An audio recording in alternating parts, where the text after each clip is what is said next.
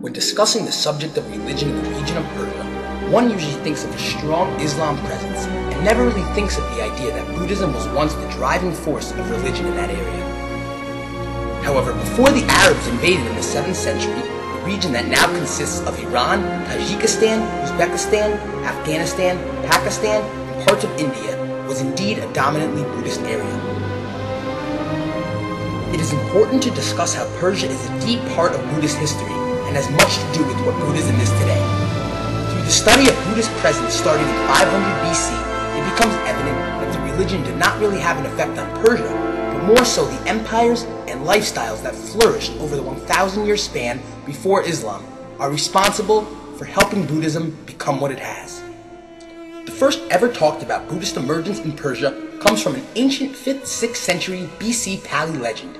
Pali is an ancient Prakrit language derived from Sanskrit, which is the scriptural and liturgical language of Theravada Buddhism. The legend speaks of two merchant brothers from Bactria, which is modern-day Afghanistan, who visited the Buddha in his 8th week of enlightenment. These brothers shared a special connection with the Buddha, and in turn, they were named his first two disciples. The Buddha sent his disciples back to the main city of Bactria, named Balkh, to dedicate the rest of their lives to building temples in his honor and to help spread Buddhist thought. Balkh became a center for the spread of Buddhism.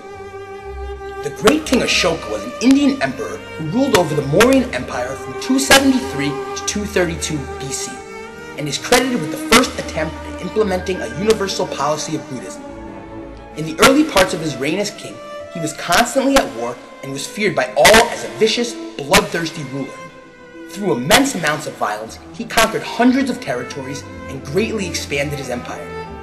In 265 BC, Ashoka's armies stormed the eastern Indian state of Kalinga. After being defied by the commander-in-chief of Kalinga's army, Ashoka was furious and unleashed what was then the greatest invasion ever recorded in Indian history. Kalinga put up a massive fight, but they were no match for the powerful armies, superior weapons, and experienced soldiers of Ashoka's kingdom. One day after the conquest of Kalinga, Ashoka ventured into the city and realized that the only remains of Kalinga were burnt houses and scattered corpses. When he returned to his home in Paliputra, the capital of the Mauryan Empire, Ashoka could get no sleep for weeks and was haunted by his deeds in Kalinga. Full of sorrow and remorse, he resolved to refrain from violence permanently. Under the guidance of Brahmin Buddhist sages, Radhaswami and Manjushri, Ashoka took his vows as a Buddhist and decided to dedicate the rest of his life to helping spread the relatively new philosophy throughout his land, even to parts of Rome and Egypt. He sent thousands of missionaries to spread his teachings throughout his northwest territories. Ashoka freed all of his prisoners and went from being known as Chatashoka, the cruel Ashoka, to Dharmashoka, the pious Ashoka. The Ashokavadan, or the legend of King Ashoka, tells the story of Ashoka's early feud with violence and describes his transformation into a peaceful man who shared his belief in Buddhism with his people. He built nearly 84,000 stupas and viharas for his followers. Stupas are clay religious monuments, and viharas are monasteries. Both are dedicated to the Buddhist teachings. Ashoka pursued an official policy of ahimsa, or non-violence, and urged his people to follow in his path. He abolished the unnecessary slaughtering of animals by passing laws banning sport hunting and branding.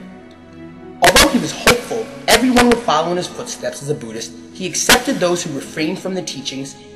Instead of trying to overthrow surrounding kingdoms, Ashoka accepted them as his allies. He also built rest houses throughout his entire empire to house and feed travelers and pilgrims free of charge. The Dharmashoka defines the main principles of Dharma as non-violence, tolerance of all sects and opinions, obedience to parents, respect for the Brahmins and other religious teachers and priests, liberality towards friends, humane treatment of servants, and generosity towards all. These principles are what Ashoka preached after taking his vows. They represent a general set of ethics that no religious group or social group could object to, and he believed in them with all of his being. The next people to make their mark on Buddhism in Persia are those of the Greco-Bactrian kingdom. After the demise of the Maurya Empire, the Sunga and Kamba dynasties both ruled briefly before the Greek king of Bactria, Demetrius, conquered Gandhara. His kingdom further developed what Ashoka had started, and was a major force in the spread of Buddhism throughout Persia. They covered the area of Bactrian and Sogdiana, a city that is now part of central India. So it's now 75 AD, and Buddhism has been being spread throughout Persia for nearly 400 years when the Kushan Empire came into power. They ruled over what is now Tajikistan, Pakistan, and northern India, and reached their peak from 105 to 250 AD. For many centuries, they were the center of exchange for the East and West.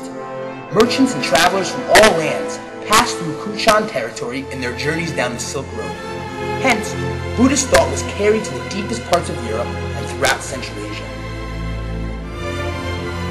In their early years, the Kushan strongly encouraged the development of Greco-Buddhism. Greco-Buddhism is a fusion of Hellenistic culture and Buddhism that began when Alexander the Great conquered Asia Minor and Central Asia in 334 BC and was developed over a period of around 800 years in Central Asia. The contributions that the Kushans made in the development of Mahayana Buddhism are undoubtedly their greatest influence. Mahayana Buddhism, along with Theravada, is one of the two main branches of Buddhism. It originated in the Indian subcontinent that is now Pakistan, and the main countries that practice Mahayana today are China, Japan, Korea, Taiwan, and Vietnam. Mahayana emphasizes the adoption of new sutras. Sutras are the scriptures containing the teachings of Siddhartha Gautama, the Buddha. Unlike the Theravada non-theist tradition, in Mahayana the Buddha is put on a godlike status that is present at all times and in all places, and who is present although hidden in every being. The principles of the Mahayana doctrine are based around the possibility of universal salvation for all beings. It also simplifies the expression of faith for the common Buddhist by offering an alternate route to salvation by having faith and devoting oneself to chanting the Amitabha.